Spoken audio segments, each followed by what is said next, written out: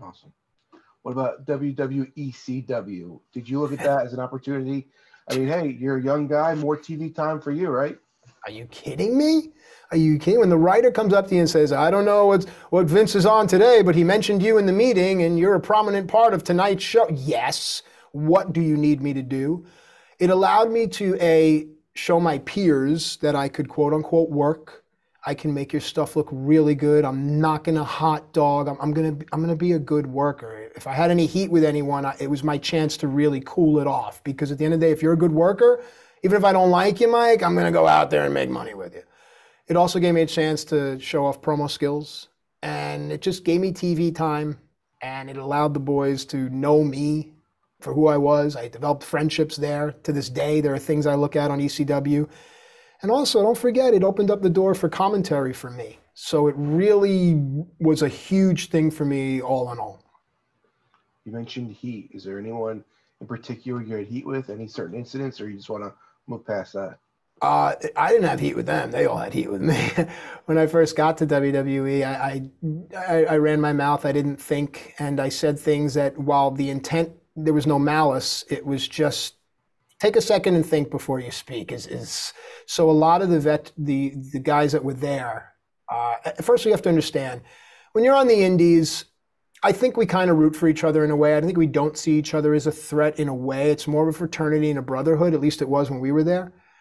When you get to WWE, it's a bit more that everyone is kind of on eggshells. And who's this new guy? And, he does that move? So the heat came from me opening up my mouth and not knowing when to shut up, and also being the new guy, but also selling the heat. Oh, man, the fact that Bob Holly yelled at me, you saw that broke my heart. Because A, I was a huge Bob Holly fan. B, all I want to do is be in WWE, and C, I'm getting yelled at by a guy that may very well tear my throat out. So these were the things, and in hindsight, you don't know what someone's going through. Years later, Bob is one of the nicest, kindest human beings I've ever met. He's an animal lover. He was just going through a rough time, and here comes this snot-nosed kid that mouthed off to the wrong guy somehow, caught Bob on a bad day. That's all. That's how you got to look at it. He never ripped my throat out, thank God. Or your face, because you're too damn pretty still, man. That probably didn't work in my favor either, but thanks. Little handsome bastard. When they bring in ECW, they put you with the Sandman right off the bat, correct?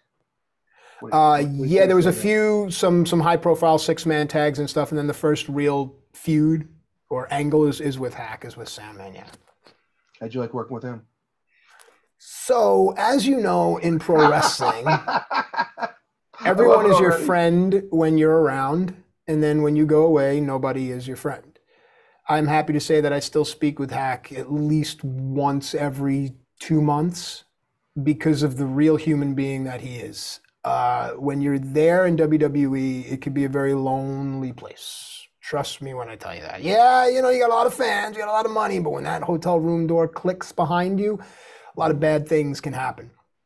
Sandman and I were like just kindred spirits. And also, I think it helps in a weird way when you're comfortable with someone, you're not afraid to hit him as hard, even though you don't want to, but if one kind of gets away, it's okay. And your chemistry is better, and you don't have to plan things in advance. It's just, I kind of just know what you're thinking. So he was a wonderful person. And also, he was kind of like a gatekeeper to a lot of people. If you can get in there with Hack and have a good one, because he gave off this wild, I'm always drunk, because he wasn't. But if you can get in there and have a good one with Sandman, which I did almost every night, they got to respect you when you walk through the curtain, I'll tell you that much. So I'm real thankful for Hack, and thankful that we're still friends to this day. That's not the answer I thought I was going to get when you said, well. I thought you were going to say you hated working with the guy, but that was good to hear. Talk to me about working with Sabu. I loved working with Sabu. Another guy that the beauty of wrestling is that you can make someone believe. Now, and I don't want to tear down any facades, but wrestling is what it is. You see Sabu and you think, man, oh man, that guy is a wild maniac. When I tell you that I was taught and you were taught to be what's called light in the ring, but make it look like I'm killing you, as opposed to the stuff that looks horrible. And why are you punching me in my eye 7 times?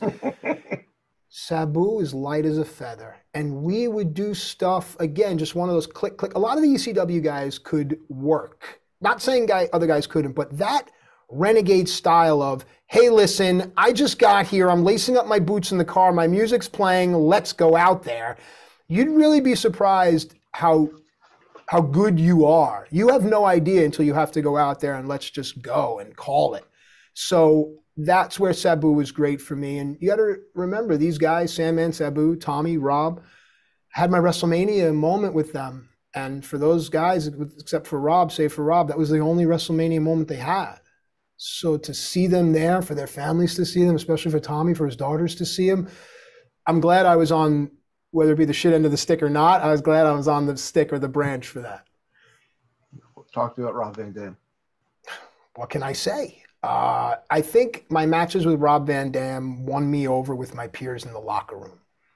Rob was the first, so I had what's called heat in the locker room. I wasn't the most popular guy. I wasn't dressing with the boys. Every match I had was 60% real, to be honest with you. And that was fine with me by that point. I mean, I didn't think anyone was going to come out there and break my arm or leg just because that wasn't going to be good for business. And if anyone was going to try to punch me in the face, not the first time, not the last.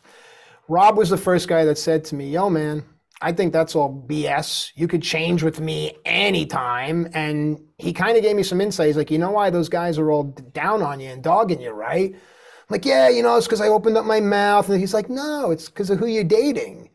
And it never dawned on me. I was dating a diva at the time. He's like, yeah, none of that helps. He's like, they all want to be with that. It doesn't help. And I was like, oh, you're a brilliant man. So Rob and I spent time together, and we share very similar interests in certain things. So that helps with creativity. And then the matches, as far as athleticism and being able to work, when Rob Van Dam gives you a monkey flip and you almost go out of the ring and people go nuts and bananas, and Chris Benoit comes up to you and he's this close in your face, I haven't seen someone take a monkey flip like that since Eddie, God rest his soul. Those are the things you remember. So Rob made me better, if that makes any sense. Talk to me about WrestleMania for you, because you grew up watching, in the Northeast, watching WrestleMania. You're on the indies. People are giving you crap. You're never going to make it. There you are, Matt Striker of WrestleMania. Let me hear it. So you learn things about yourself as a human, as a performer, as an athlete. And one of the things I've learned is that on the biggest stages and my biggest moments, everything stops. And you and I are the only people in the room. I remember being at working for Jim Kettner, and we'll talk about that, ECWA. He had, what was that, St. Matt's Parish? Is that what he had there? And he had those lighting, big lights were on the sides of the ring. And there's a team called the SAT who never get the respect they deserve. God bless them. And they had this move called the Spanish Fly. And I was going to take it for the first time. And I took it for the first time in St. Matt's. And they climbed up there, and I'm up there, and they're all up there. And that building held, 1,200 people on a good night? Mike, when I tell you there was no one else in that room except for me and the SATs, it all just went quiet, and we went spinning through the air. That's what WrestleMania felt like for me.